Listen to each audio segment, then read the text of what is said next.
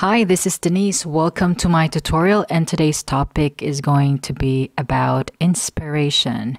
This is part of the beginner tutorial series on user interface and visual design.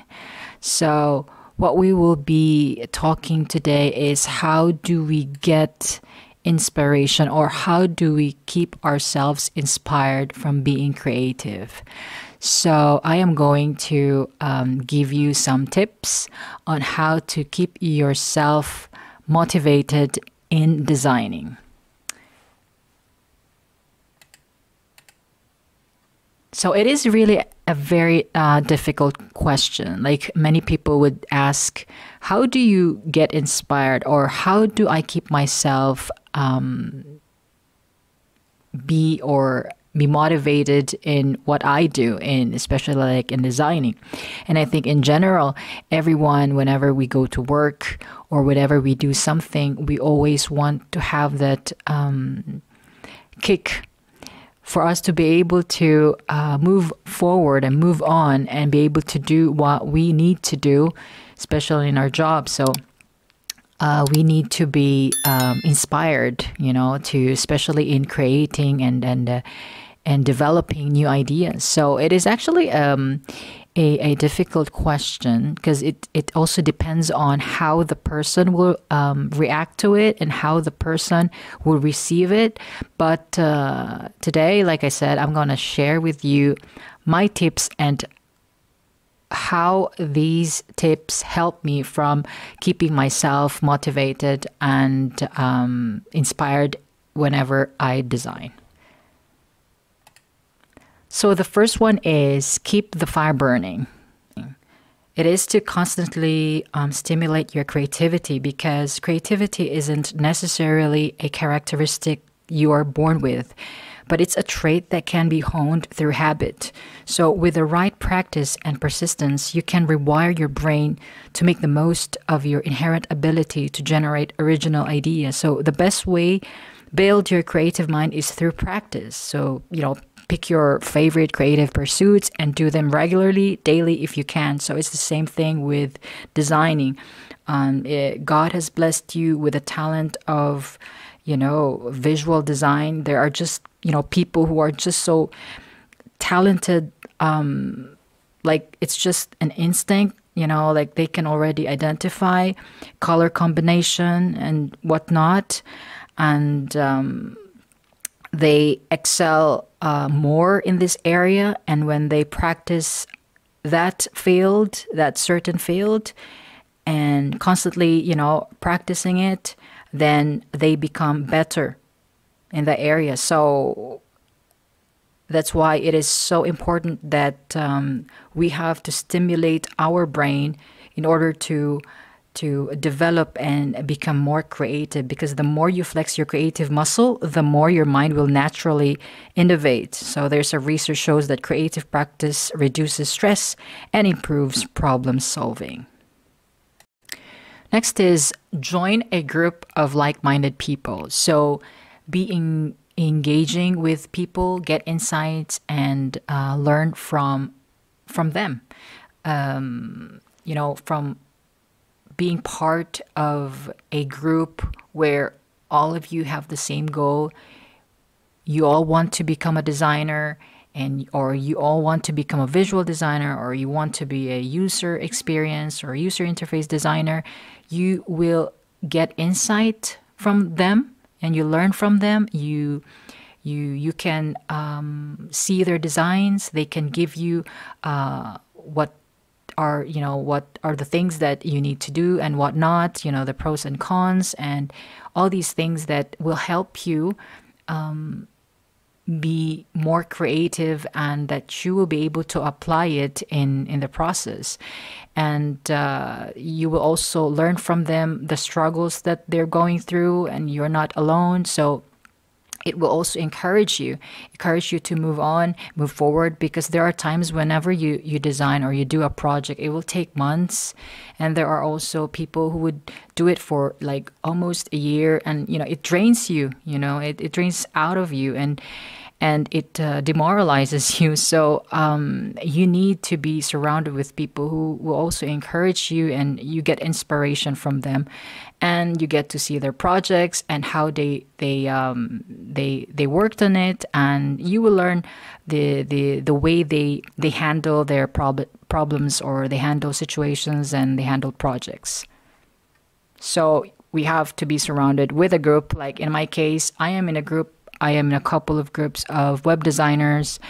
And I remember where I was, when I just started doing this, there was this gentleman who supported me, and he lived in the other part of the world, and he was an owner of a marketing agency, and he was so supportive that it was just too good to be true. But from that, I learned so much. And even selling website, like dealing with clients, I was able to get tips from him, how to sell website, and how to negotiate with clients. So that's why it is just so important to be surrounded with like-minded people and engage yourself, because no man is an island. In my case, I prefer to work alone. I mean, whenever I work alone, I can think quietly. But it is also different when you are together with other people, like-minded people, because, like I said, you learn more from engaging with people. Okay, next is environment with great design. So you have to be surrounded with great design. So in my desk at home, I have a lot of paintings around me, and my desk is also in front of my window, which is on my front yard, where I can see my garden, and it's a really, really nice view, and it relaxes my mind, and it makes me more creative, and I can think better, because my mind is relaxing, and then I can work it out again, think of it again, so it's how do you say that? It's stimulating, So we can even add not just paintings or any other work of art that, stimulates your mind. So as you can see here in the picture, there's painting in front, if that's what you prefer, or you want maybe photographs, if you love photography, you can put that there, or whatever that is that really inspires you to be more creative. So if for you it's also nice to see your books in front of you, why not? I mean, creativity and art is really subjective. So whatever that stimulates your mind and motivates you, then do it and put it in front of you. And you can even add plants, or I also have succulents here in my desk. So I love it. I love the feel, the presence of a plant next to me, although I have a really beautiful garden outside. But having a succulent, because I love succulent, right in front of me, I feel like I'm in between the nature. So in the middle of the nature, there it is. So that's it. Stay educated. Books. So read books. Yes, we have to read books. Books about, growing your business, or maybe about your own creative niche, but also seek outside of your industry, read other discipline. So let's say, what about on architecture coffee table book? Pick up a literary classic or a light fiction read. Or maybe, spend the day at your library flipping through Renaissance art or European gardens or fashion magazine, soak up all the visual inspiration you can find, and keep your journal or phone handy to take note of it. And not just that, you can also read books regarding, marketing, search engine optimization, and even, product management. At least you'll have idea on how to market your product and how to optimize your website. So it's not, it's always good to learn more Okay, so I'm encourage you guys. So one of the things to get inspired is read books and try to read other discipline as well. Do non-client work. I cannot stress this one enough. Non-client work is so good for our creative soul. So in this industry, we are so fortunate to do what we love, like as a job. But when you attach monetary value and client expectations to your work, the work loses some of that creative magic. So, do non-client work for your own creative fulfillment. Let's say, what would you create if there were no limitations? Give yourself a, like pretend dream client and, create a project for them. Like, let's say, for example, like you join a style shoot or collaboration that suits your dream aesthetic, and then start a passion project that fuels your creative fire, and then find that skinny spark of inspiration again and remember why you love what you do.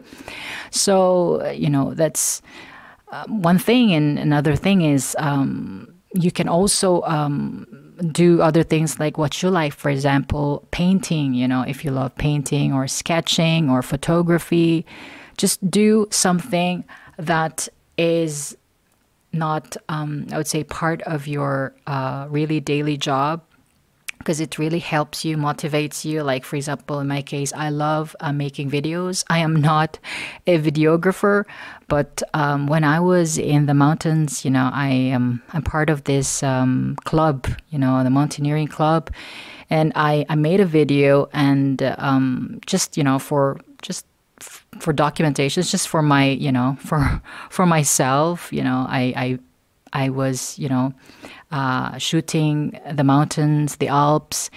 And later, when I put them all together, and I was so happy. I didn't expect that it turned out really, really nice. And it was actually used by the club to promote their program for the next year's program. So that way it inspires me to do more and to be more creative. So that's what I encourage you to do: non-client work. So non-client work is not just about work related. It could be something else like your hobby and stuff like that, painting, drawing, or it could also be cooking, baking, because there's also, cooking is also an art. So do what you really love, and get inspired. And lastly is get away from your computer. Be exposed to different culture away from home. So many people, I love, like in my case, I love to travel, and many designers as well that I know love traveling. And because when you travel, you get to be exposed with different culture and different places, and you get inspired. It's just different. I mean, no words can explain. Get away from your computer could be just relaxing, because your mind is now diverted into something also creative, and that it will help you build your creative soul. Like, as you can see here in the picture, he's on top of the mountain, and like, oh my goodness, I remember this view, like looking at this, this guy in front of, the mountains is just so beautiful. Like, it really inspires you. Like, whenever you see the color, and, I love whenever I paint or I sketch, I always love to paint or draw the mountains, and I love putting the colors. It's just, it makes you happy also. It changes your mood, obviously. And when your mood is changed, that releases hormone in your body that will influence, your mind, your brain in producing and being creative. That's why it is always helpful to go outside. I'm not just saying that go outside is like traveling, not just that, but just put down your phone, pay attention to the world around you, whether it's people watching during lunch at a busy shopping center, or immersing yourself, like I said, outside in your community. Take a walk, or do maybe sport, or run, and or just be surrounded with nature. That's all. Or, a solo hike is also good, and you can think better and it makes you more relaxed. And then that will help you and motivate you to be creative, more creative, I would say. So that's it, guys. Those are the 8 tips that actually help me to keep myself inspired, motivated, and creative. Especially in this field of designing, we need to be inspired and we need to be motivated all the time because it is really draining, But whenever that thing happens to me, I just, leave my computer, I drink my coffee, or I do something else. I go outside, I breathe, some fresh air, and I just, go out for a run and, and hang out with my daughter or play around with our dog. So just do whatever that will help you and stimulate you in becoming more creative. So these are the 8 tips that help me, and I hope it will also help you get inspired and be motivated in designing. So that's it, guys. Thank you so much for staying with me, and as a support to this tutorial, please don't forget to subscribe or leave me your message in the comment box below and give me a thumbs up. So I'll see you next time. Thank you. Have a nice day. Ciao.